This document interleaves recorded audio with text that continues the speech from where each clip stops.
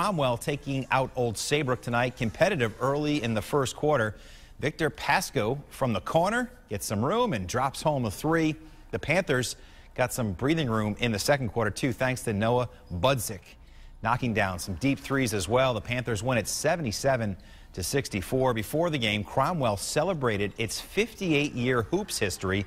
They played a reunion game with guys from all decades coming back to celebrate.